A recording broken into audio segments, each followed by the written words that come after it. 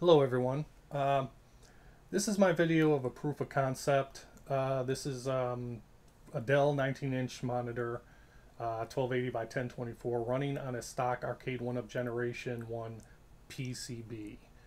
Now, when these units were first introduced back in 2018, it was these things were amazing and still are. You could bring the arcade home in a cabinet, small form factor. It was the first time that you could really do this. Other companies had attempted, but Arcade1up was the first company to do it successfully. Well, a common question was from people is, well, they didn't really like the monitor. It served its purpose, but it was washed out and didn't have really good viewing angles. So a question was asked, well, can I upgrade this with a different monitor, a 17-inch monitor, or a bigger one, a 19-inch? And the answer I always come across was no, you can't do it. There were a few monitors out there that could work, but they weren't cost effective. And basically, for a cabinet that was relatively expensive, you wouldn't want to spend like $200-300 on another monitor to put in there. So the question comes up occasionally, I see in the forums and things like that on Facebook, is, hey, someone asks, hey, can I hook this up to the actual Arcade1up PCB? And it came up again, and very, very sneaky commented to the user. So very, very sneaky started explaining that basically that all Gen 1 2 games are essentially 1280 by 1024, and it wasn't possible to replace the 17-inch LCD with something larger that's the same resolution.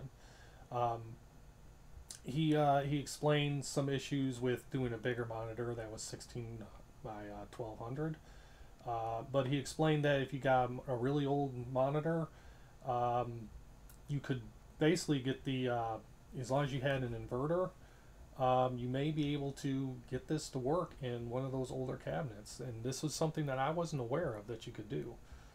So that caught my attention, and I was like, okay, well, if that's true, let me see what I can do. So I got a 19-inch monitor from Dell. It was a Dell monitor that I had. It was a model 1908 FPT. So what I did was, the first step I did was, when I first did a mod, my first mod was a Street Fighter 2, and I followed the directions from ETA Prime. And so he had a video to do that. So the first thing I did was, I got those parts out. I've had them stored because I took apart my Street Fighter 2. And so I got two things. One, I got the LDVS cable, because I figured since this is set up to work with it, this may work with the actual Arcade1up.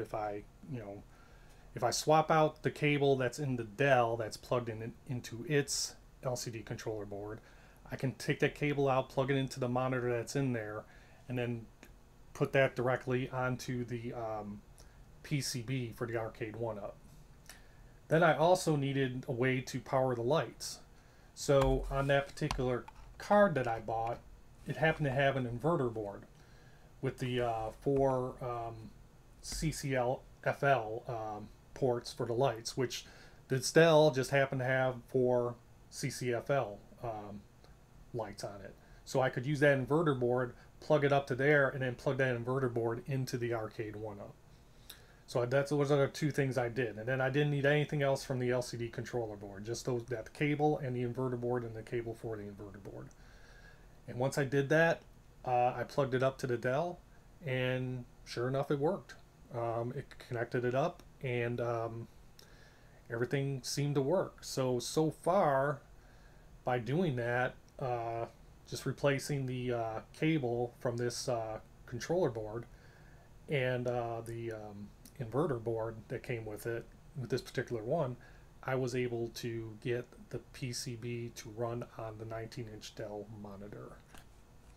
So now I'm going to show you video of it working, and there's a few caveats to this. One, this is a proof of concept. Now, you can watch the video and pretty much determine how to do this yourself, but this isn't a how-to video. at some point I'm going to create a how-to video, unless someone beats me to it.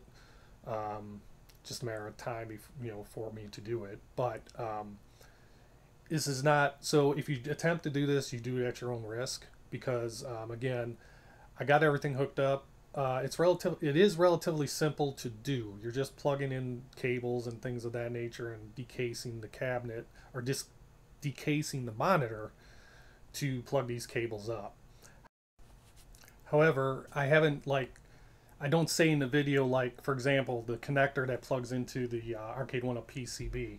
You have to make sure you plug that in the correct way, because if you do it backwards, you may short out your board.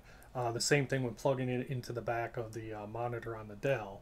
You got to make sure that you plug that in correctly. Now, there should only be one way to plug it in, but you can't force it in. It just kind of slides in. So those are the things I haven't really done yet, because again, it's a proof of concept, and I was just seeing if I could do this. So again, you just make sure that when you know that you do this at your own risk if you attempt to try to do it. Secondly, I did this on an Asteroids PCB, but this should work with any Gen 1 board, as they're pretty much the same. Some Gen 1 boards are including, like the first one, like the 12-in-1, the first Galaga, Centipede, Asteroids, and even should work, I'm not for certain, but it should work with the Mortal Kombat 2 that you received from Walmart. It won't, which gets me to my next point. I'm not sure if these will work with Gen 2 or Gen 3, this process. I'm not sure how those boards look like, so I'm not sure if these would even work anyway. That's why I said the Walmart Mortal Kombat 2 was technically a Gen 1, I believe, whereas the Costco one was a Gen 2. So that's what the difference is between the two. So as far as Gen 2 and Gen 3, I don't think it's going to work. But again, I haven't tested it, but I know Gen 1s should work. And finally, you may not have the inverter board that's needed for this, that has the 4 CCFL lamp ports on it. And I'm going to also show you a second video on how to use the Dell inverter board that's in the Dell monitor itself. And I'll show you that video as well, and some of the caveats and stuff like that for doing it that way. So with that being all said, we'll go ahead and start the video. The first video being how to set it up using the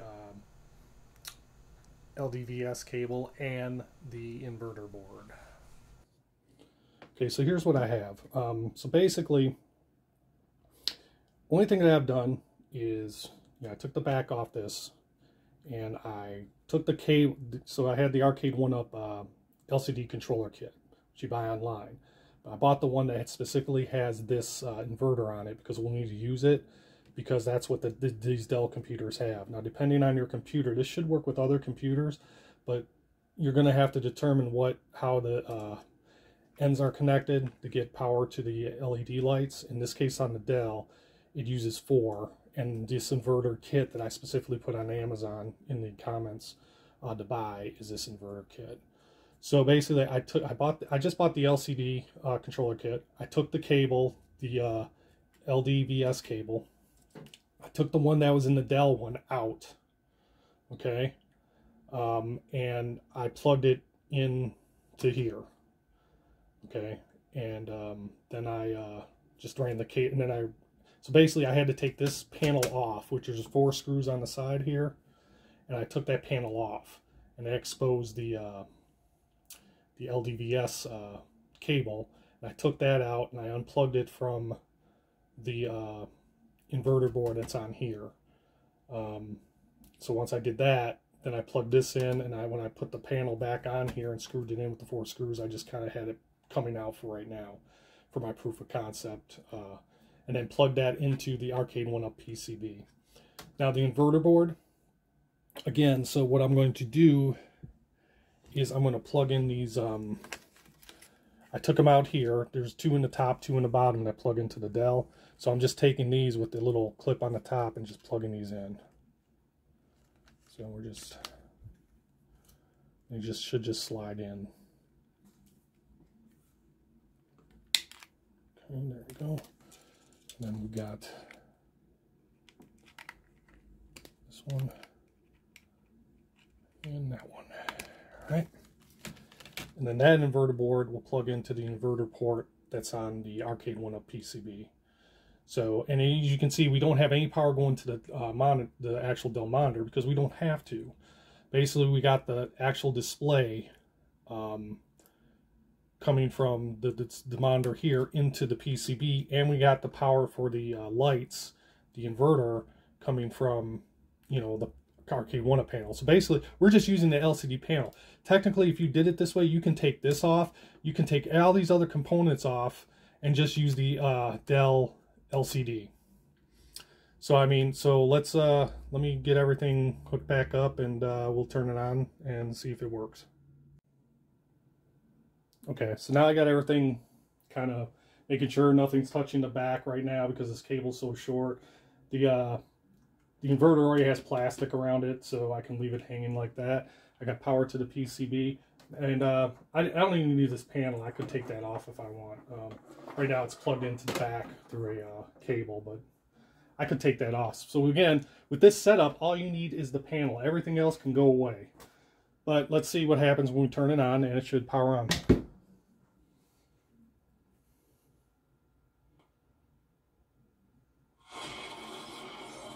And there we go.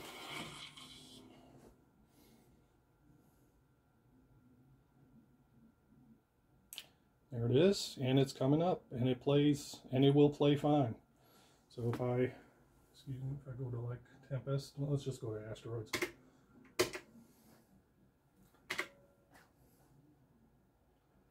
There's Asteroids.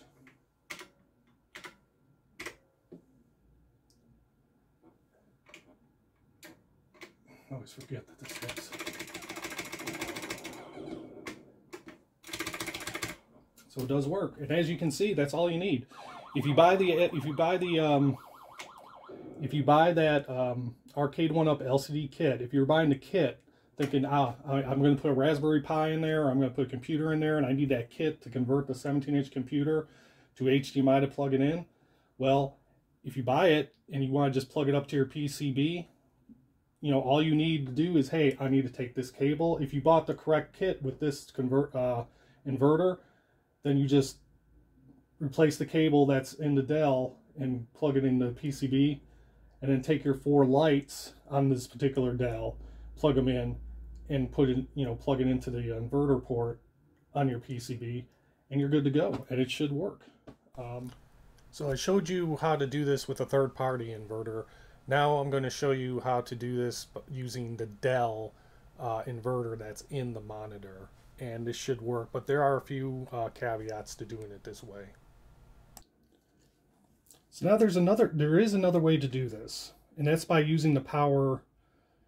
So basically, let's just say you bought the LCD controller kit and it didn't have that inverter. Let's just say you didn't have this inverter, okay? It didn't come with this inverter for the Dell, or you have a different 19-inch monitor you're trying to hook up to, and it doesn't have 4 of these here. Well, what can I do then? Well, you try to find an inverter board for it that will, you know, because sometimes this may have 2 lights, so you'll have to find an inverter board that'll handle 2 lights and things of that nature. Don't know how much they cost, but there's another way you can do this if you really wanted to do it this way, and that's used the inverter board that's in the Dell. So in this case, we don't unplug these. These stay in because the inverter board that's in here is going to power it. But we're still going to run the signal from the monitor to the PCB. So it's still going to be plugged in. But the only difference is we're going to have to apply power to the monitor. Okay, so we're going to have to plug the power to the monitor, which is this cable, of course, power cable right here.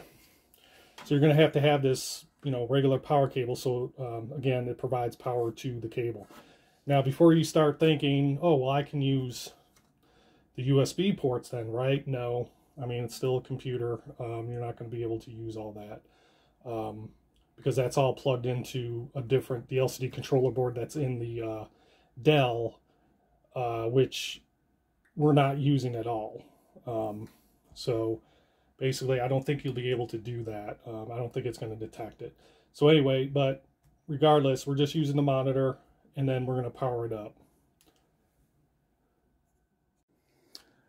Okay, so again, we got everything hooked up, but now there's one caveat to this. Now, because the monitor is plugged in here and the inverter board is not plugged in here, when you turn on the monitor, it's going to go all white.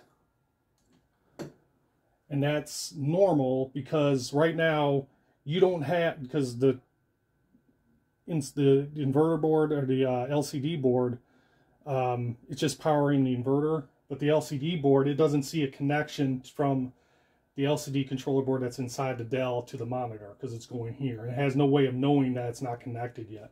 So that white screen is going to pop up when you power down your Arcade1up. So the best way to do it is just, you'd have to leave your power option here so that when you're done playing, you'd have to power it off. But when you power it on, but when you turn it on, it'll get that signal again, and the white screen will go away, and it will you'll play the game.